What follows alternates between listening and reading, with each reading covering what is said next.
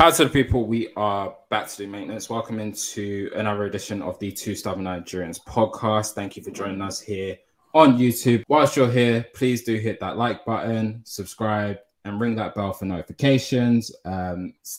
Drop us a comment as well, man. Let us know how you think about this. And of course, keep in touch with us on all of our social medias. You can find us on Twitter at 2S_Nigerians. You can find us on Instagram and TikTok at 2_Stubborn Nigerians. And today, we are here to review a new album. This week's album of the week is This Is Why by Paramore. New album was released February 10th, 2023. It is 10 songs, 36 minutes long, and 16 seconds. This was my pick. It's one of my picks. And the reason I picked this album is for a myriad of reasons. One, when I was a depressed little teenager going through years 7 to 11, Paramore's music was very, very timely and important to me. And it was really, really helped. Really great rock band, legendary stuff, legendary status in the game. They've taken a 6-year hiatus since their last album, and they were returning. And it was returning to some really high expectations. So the lead-off single, This Is Why, came out the back end of 2022. I want to say October. It was really been out for a while. And it got really, it got the fan base, of which I do claim to be, really excited. And so as someone who listened to them as a young man, as a young whippersnapper. Whippersnapper is crazy. What is a whippersnapper? I don't know. I have no clue. Old people just be saying stuff. Right? What does that mean? But as someone who listened to them in the days of my youth, I now thought, let me listen to them. Let me listen to them in the days of my future past. Yo, cut this whole. Cut this. Yo, I'm on form. I'm on form, my nigga. I'm on form. But no, yeah, I really wanted to bring this album to the Black Table Talk. Your table's black, right? Yeah, my table is black. Yeah, mine's black. Okay, so I really want to bring this album to the Black Table Talk because we're two black men as well. Come on, man! Black History Month. Two black hoodies. Oh, bro! Oh, come on! It's crazy. With black headphones. Oh, all black everything. It's crazy. And review it. Now, I'm gonna make a bold assumption. Correct me if I'm wrong, as you like to do. I'm gonna assume that you weren't a Paramore fan in your youth. I wasn't. So, is this your first time ever listening to a Paramore album? Indeed, it is. Indeed, it is, man. Do you remember that time when we were in secondary where Paramore were a really big group and your likes of Marco, I know you're listening, don't pretend that you weren't, was a fan of people like Paramore and listening to their music, and they were prominent? I do remember. I remember there was a time period specifically where, I don't know if you remember this, sweatshirts became a very big thing, specifically graphic sweatshirts, where people wear a sweatshirt and will generally have a picture of something. And then they have on multicolored skinny jeans. Yeah, and different colors. Different colors. Skinny jeans or chinos. Yeah. Purple, green, cream, whatever, just not black. And there was a time where some people had Nirvana sweatshirts, some people had Paramore sweatshirts, and a lot of the rhetoric you would hear was, you don't even listen to that band. You don't even listen to them. You don't even know who they are. And fair enough. I didn't know who they were. I didn't have any of them, though. I stayed away. But a lot of people who did have them didn't know who they were. Which is part of the reason, one, I never got any of the jumpers because I didn't want to be called out like that. And two, I hadn't listened to them to that point. So had you heard any of their singles that went big, and do you recall any of those? Or is this for you really like a blind experience? I had heard the occasional single, but it was never like sit down and let me listen to Paramore and see this. It was more so I'll be in a car and Paramore will come on the radio and I would have missed the song name. And it'll be the end of the radio, the end of the song, and the radio, that was Paramore, this is this. And I'm like, oh, that's Paramore, right? I never even really mentally noted down what song. You know what I'm saying? So this was it was a new experience, but saying that, so the way that socials have worked lately, you know, I've been informed by Black Twitter. I thank you, Black Twitter, for informing me on everything that you have informed me on in Black History Month, especially. That one of the bands that a lot of the culture like just appreciates for what they are is Paramore. And a lot of people say, yo, when Haley does what Haley does, and when Paramore do what Paramore do, yeah, it's always like a moment. Black Twitter basically informed me that this is a group worth listening to. So the last, 2-3 years, my mindset has always been like, okay, at some point I do want to sit down and listen to Paramore. So when you suggested this album, I was happy. I was happy because I don't think I would have actually gone to it by myself at any point. I was procrastinating. Yeah, well, even to that point, before we get into the album, like if you remember in when we did our little change of forecast segment earlier on this year, I said that Cat Burns is going to be scheduled for a big year, and I actually found out of Cat Burns during the pandemic when she recorded herself doing a TikTok cover of one of Paramore's songs, and we'd actually just started the podcast at that time. And I remember vividly because I commented on the tweet that it was with, and in the comments, it was like underneath the comments, it was like, man, Black people love Paramore. And there was a Nigerian drummer in Nigeria who had did an unbelievable drum cover of one of their songs. And I tweeted him from the Two Stubborn Nigerians at Two Stubborn Nigerians account, you know, trying to make a fan, trying to make those cross-country connections and shit like that. Just like, yo, this is so dope. And he was like, oh man, thank you, my Nigerian brother. So I remember that vividly. So that would have been around the time we just started the podcast as well that happened. So yeah, man, like I said, as someone who was a fan of theirs, a big fan of theirs, and a big fan of Hayley Williams as a person, not just as an artist, or at least the persona of hers that I am aware of, because I don't know her personally, although I would love to if she's ever, you know, in the greater Manchester area, or the greater Milton Keynes area, you know what I'm saying? I travel. I was excited when this album was announced. I was excited when it dropped. And so now here we are with the Two Stubborn Nigerians review of This Is Why. Let's kick off where we always kick it off, right at the beginning, right at the inception, man. Themes. What did you pick out? What stood out to you as you were listening to this album? What message do you think Paramore were trying to get across with this project? Themes. I had a tough time with the themes. And that's always what, especially since we started this structure, I always like try and immediately pick up on the themes. I struggled until yesterday, literally yesterday evening, where I was like, you know, enough is enough, because I was struggling. I was really, really struggling to pick up on what the running theme was from song 1 to the end. And I was getting ready to come in here and say, I don't know if there was a theme, until I read like just a little interview they did around the release of this album. And them breaking down essentially that this album was pretty much just them telling what they've been throughout the last few years. And that really added a lot of context to some of the songs, I think. Songs like The News, where they're essentially just saying, yeah, there's nothing but bad news that's being played right now.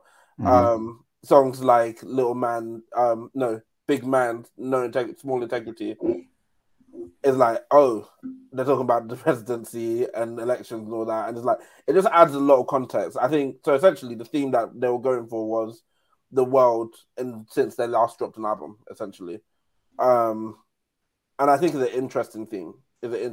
Because a lot has happened. It feels like they're trying to cover a lot in a very, very concise album. This is what, 38 minutes? 36 minutes. Very, very short. Well, not very short, but it's a short album to try and cover a lot of ground. And it can come off as not necessarily focused. But once you have that added context of, oh, okay, no, this is just the world that we lived in, and then they're coming in as kind of a narrator for what's gone on in the last few years. And you either pick up on what they're talking about, or you can just try and see if you can apply it to anywhere else in your life. So it was interesting. But that's the main theme I picked out from it. Yeah, man, I'm not too dissimilar. I summed it up really as life. Paramore as a group, historically, and I think on this album, always do a really good job of giving you, the individual, the words to articulate what you're feeling and seeing in the world. So like on a song like This Is Why, that hook simply just being like, this is why I don't need the fucking house. Do you know what I mean? Like you see everything that's going on, struggling in the world and all the problems, and then you go outside and someone just gets on your last nerve and you're just like, this is why I don't leave the house. Like I don't want to deal with this. I don't put up with this. I just stay in my house, stay in my bubble. And they've always done throughout their career, and again I think a lot on this album, do a really good job, like you say, of just being able to articulate what's happening in the world and how they feel about it, but then how the audience feels about it in a way that allows you to resonate. So like big man, little dignity. That's it. Like not even just looking from it as a point to the presidency, but I think you can apply that to people in life in general that you encounter who come off with this big persona. They come off with, you know, this flashy bravado, but then you look deeper and you're like, bro, you have no integrity, you have no dignity, you have no values, you have no morals, you have no social outstanding, you have no bitches, you have no sneakers, you have no, like, you have no, like, you got nothing. Pesos. Like, do you know what I'm saying? Elon. You got all that money, but you ain't got no sauce. I see you were one big. Nigga, where's your chain? Your chain at, nigga. Where your chain at?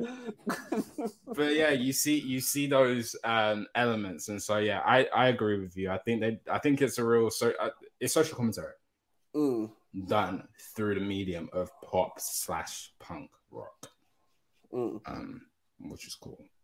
Yeah. Songwriting, lyricism. What do you think? I think it's good. It's good. Especially with the added context of it being a social commentary album where they're talking on a lot.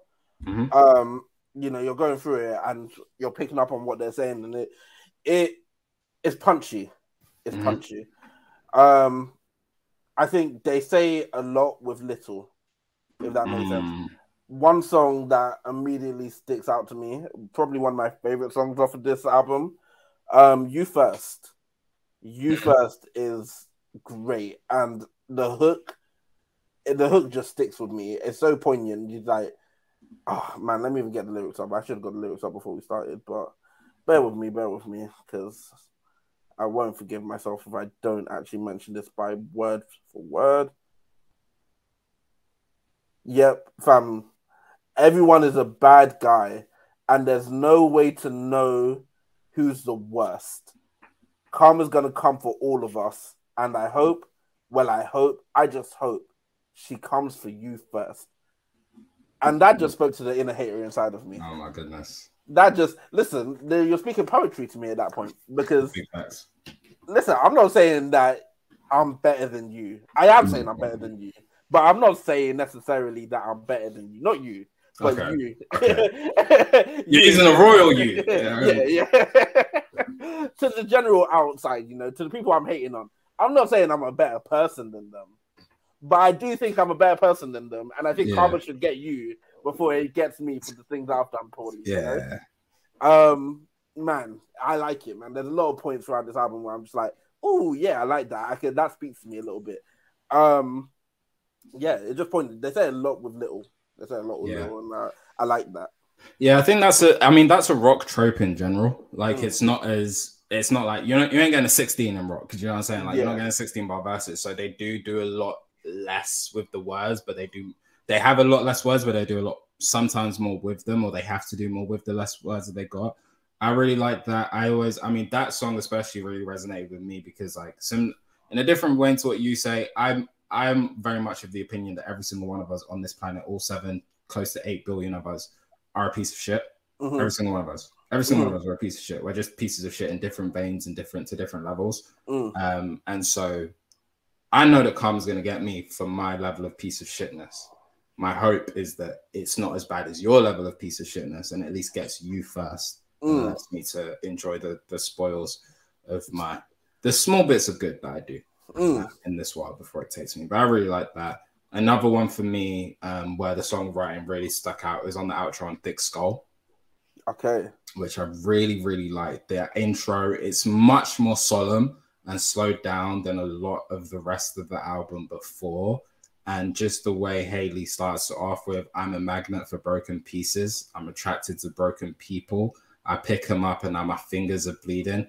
And it looks like my fault. And it looks like I'm caught red-handed. Like, that realization that I'm entering these bad relationships or bad friendships, but it's my fault because I'm so attracted to broken people. Like, I always feel like I need to fix people. But the thing with picking up broken shards of glass is you're going to cut your fucking hand. Yep. And now my hand is bleeding red and I'm caught red-handed because I'm the one at fault. I just love that. And the way she wove that in, and then the way she was using her voice on that song to do so as well, I thought it was brilliant. And then, like I say, the simplicity and punchiness of This Is Why at the beginning. Like, if you have an opinion, maybe you should shove it, or maybe you should scream it. Might be best to keep it to yourself. Like, I don't care about your opinion. Yep. And the fact you think you have an opinion on what it is I'm doing, this is why I don't leave the house.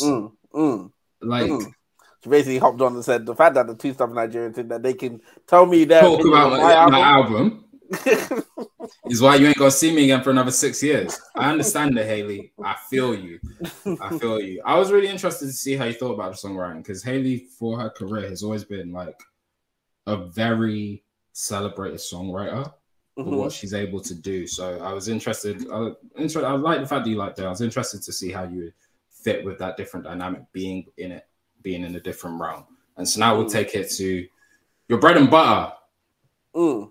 Your I don't know, your I know you're going. You're Gary and a Gege bread. You know what I'm saying? I don't know. Gary and a Gege bread is a crazy comment. What do you mean? Alone. What do you mean? I think we don't have to live like this. What's the last time you had Gary? We get money. We don't have to.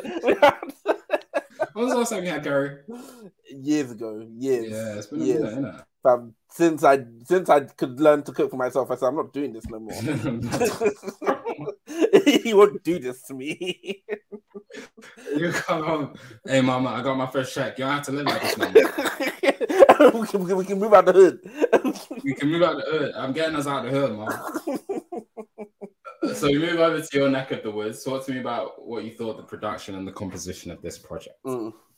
I think each song is really, really good in terms of like the sound, and that's not a surprise because I love live instrumentation, and this is a band where the guitars, you're never going to hear bad guitars on this album. That's the one thing that I went into this album knowing, that the guitars were going to be amazing begin throughout. And they just are. They don't let down. I think the way that the songs are arranged on the album, I haven't got a problem with it. Everything flows pretty nicely. But yeah, the guitars throughout, beginning to end, it's just amazing. Like, that is genuinely probably the highest point for me on this album, is just how good those guitars sound beginning to end, man. Like, it's insane. It's insane. The beat, every beat just sounds really, really good. And I'm attributing it to the fact that it's just live instrumentation and they're good at what they do, because I've heard rock that doesn't necessarily sound good to my ear. So I don't want to like undercut them by saying, oh yeah, his live instruments it's gonna sound good. No, not necessarily. But in this case, the live instrumentation, especially compared to the things I've been listening to in general recently, there's a massive difference, and it works, man. It sounds good. It sounds good. Yeah, I feel you. I'm similar. I like the fact that, to me anyway, each song has a personality of its own. It definitely, like, they all are rock songs, but they take on different elements. Like, This Is Why doesn't feel like Thick Skull, which doesn't feel like Running Out of Time, which doesn't feel like C'est Comme Ça.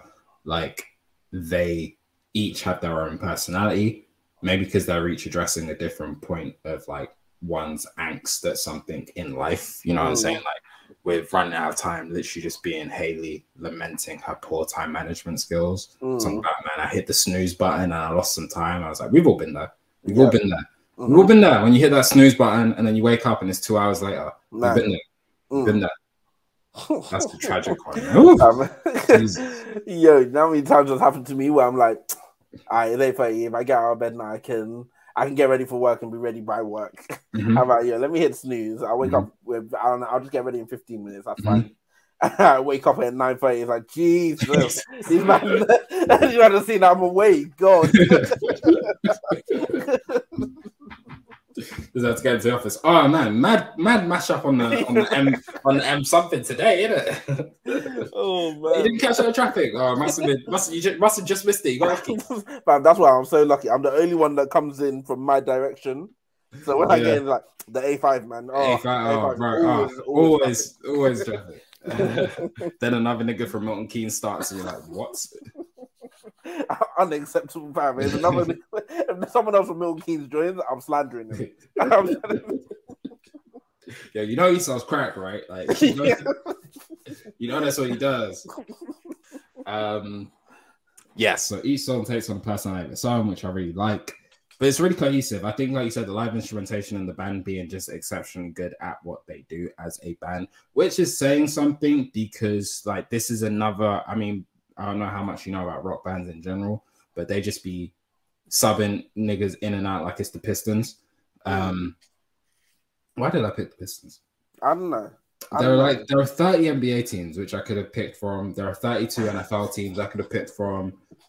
So if you said the Brooklyn Nets, it would have made that would have made so much more sense, right? The Pistons have been, or even the Celtics with the amount of bodies that they can just throw at you. That's so true. Oh my god. Fun the Celtics though. Anyway, but the way rock bands be subbing people in and out a lot, and so this version of Paramore is a new version with returning old members who had left coming back to form this group again. So they do have the chemistry. They do have the history of chemistry together, but it was from a long time ago. And so for this iteration of the group to still be able to be so cohesive and tight together, I think is a real testament to what they did. Well, did you think the project as a whole was cohesive? And it was like easy enough for you to listen to and go through? It was one of those things where it played. It's a quick album. It's a shorter album. It feels shorter as well. Like it's a short album that feels shorter than it actually is. It felt cohesive in terms of there was never a point where I was like, it feels weird that this is here. Like I'm trying to think of an example. An easy example that we say all the time, man. Axe the Fool on the beginning of Port of Miami 2. That's one of those songs where it's like it comes on and it's like, I don't know if you should have started with this, especially I don't know. You shouldn't. There's no point on this album where I'm like, ooh, I wouldn't have put this song here, especially now I've listened to every song on the album. Every song just feels like, okay, yeah, cool. It's here.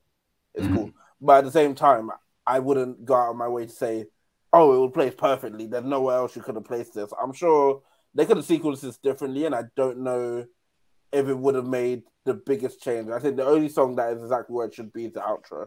I think intro and outro. I was going to say, I think intro and outro should be those two places, and I think everything else you can interchange. Yeah, exactly. But yeah, it's good. It's a testament because it means that the songs were created in a manner that meant that, okay, everything is pretty cohesive in the nature that they created. I mean, you can put anything wherever. So yeah. Songs? Yeah, we can do songs. Let's give me those top three in reverse order. In reverse order, I have at number 3, Running Out of Time. Running Out of Time is a cool song. I think for a while there, I was trying to find a deeper meaning in it, where there didn't need to be a deeper meaning. I was like, wow, running out of time? Did someone die? Someone died. She ran out of time. She was making all these excuses, and now the person's gone. Man, that is a real thing. It's like, okay, cool. I I don't know if it's all that. I think it might have just been poor time management in general. It was poor time management. But yeah, I like Running Out of Time. It's a cool sounding song. Just to not to cut you off, but just to say that's another one that we need to add to the Out of Time sweepstakes, because between this and Out of Time by The Weeknd and Running Out of Time by Tyler, and I'm forgetting another one. But all these people putting Out of Time as the song title and the song slapping. There's a conversation that needs to be had. It might be a cheat code, man, because they know people will be running out of time. We be running out of time for real. Man, at number 2, I have The News. Ooh, nice. The News, I love that. It's just a really good song, man. It's one of those. This is why I liked it. I wasn't necessarily insane over it, but I thought, all right, this is a cool intro. And then the news starts, and I'm like, ooh, okay, all right, this is cool. So yeah, I have The News at number 2, especially just the messaging. It's one of the reasons, and I've had this conversation with my mum recently, where I said, yeah, I won't watch BBC News, I won't watch Sky News, especially after 2020 when they were trying to take down the Winston Churchill statue.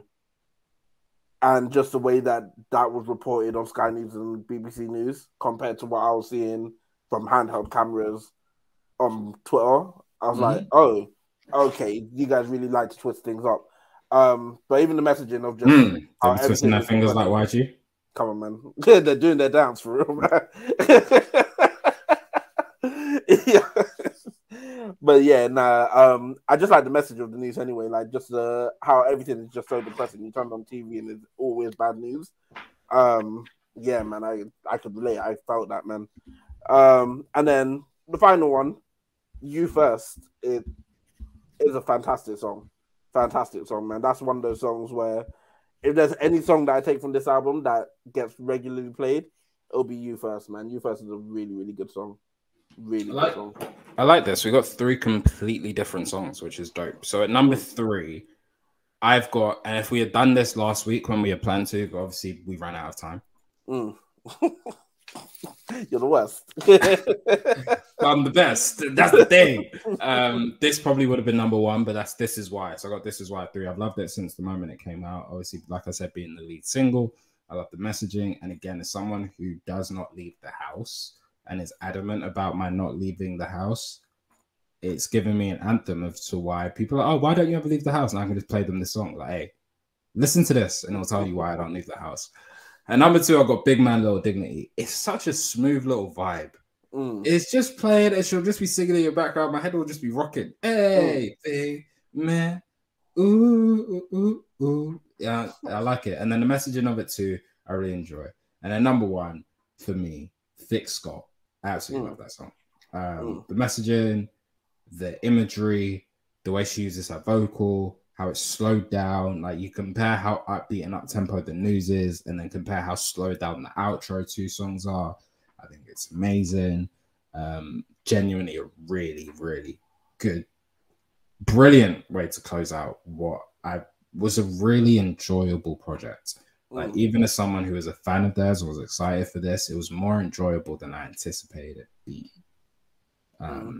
And Thick Skull, really, every time I get to the end of it, it's like, can you give me like 10 more of these? You know what I mean? Like, you've given me 10 great songs. Can you give me 10 more of these? So I got This Is Why at 3. I got Big Man, Little Dignity at 2. And then I got Thick Skull at 1.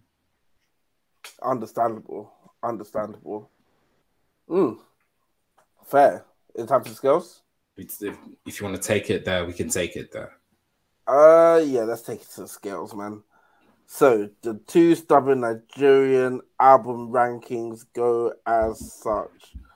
Damn, I thought I was going to be able to pull it out by the time I finish that sentence.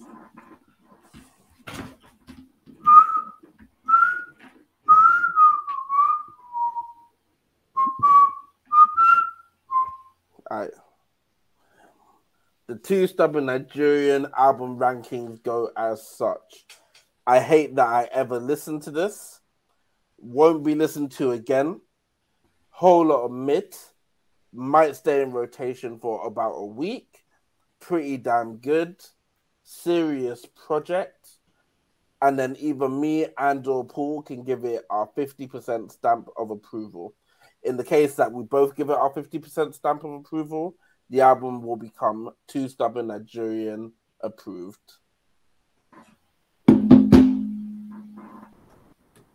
Paul, where are you going with this one? Do we send out awards to people who get like Two Stubborn Nigerian approved? Like, what did they actually gain? They're going to be put on our quarterly newsletter that will be posted to socials. So you've just committed to creating a newsletter. That's what you're saying. I commit. This was going to be in our meeting. This is a spoiler for our next meeting. Okay, amazing. Very serious project. I really enjoyed this project.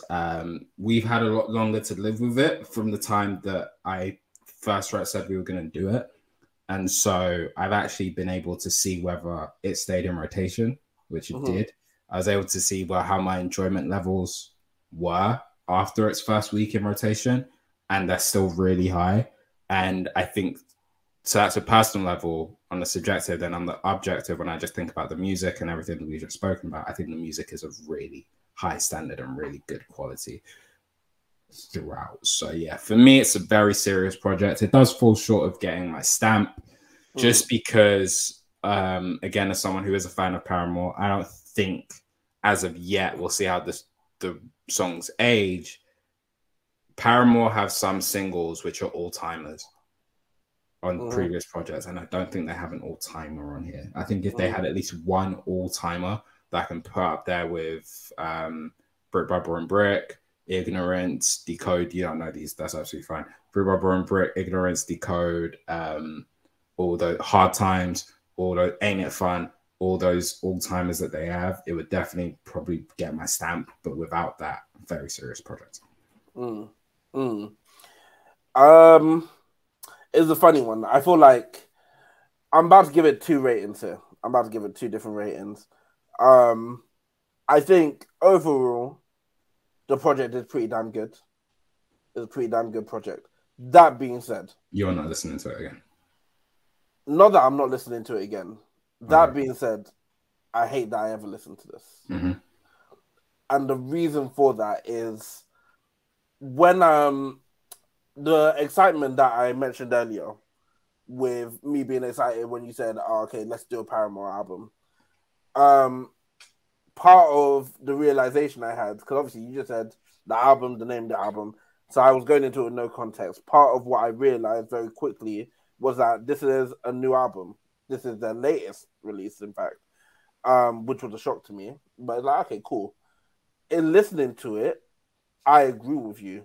There was no song on here that was like, although I liked a lot of the songs, there was no song where I was like, oh, this is a Paramore that everyone's excited about. This is the reason why they say this is an all-time group that made all-time music. So I hate that I ever listened to it, because I would have loved for the first Paramore experience I have to be an album with one of those on it. In a similar way to how the first Fleetwood Mac album I listened to, it had the Chain on it. And the Chain is one of them. I would have loved for a Paramore album where I had one of them, where I could be like, oh, I see what's going on now. I feel like that would have been a better first experience. That being said, this wasn't a bad album. I just hate that this is my introduction to the band, if that makes sense. No, that's a total sense. I think that's really good analysis. And like I said, like, it's one of them away from being stamped for me. And that's to tell you, like, it just doesn't have one of those on here. Now, that's not, maybe that makes the album as a whole better, because, I mean, like, we talk off camera all the time where you say, like, Free Mind by Thames stands out like a sore thumb on that project to you, because the rest of the album doesn't live up to what that song sets out to be. So maybe if it had one of those all-timers on there, the rest of the album would fall short. I don't know. We don't know. But yeah, completely makes sense. I completely agree. Like, I think it's missing one of them. Not to take away from the album, because the album quality is good and what we got is good. But the Paramore I know always stocked one of them. And I don't know that any of these are growing into one of them. And as, again, you having not listened, I can tell you that none of these tracks are anywhere the level of when they are them. You know what I'm saying? So you ain't missing out there. Yeah. That being said, it's a good album. It's a really good album. I'm really happy with this project, man. I really enjoyed it.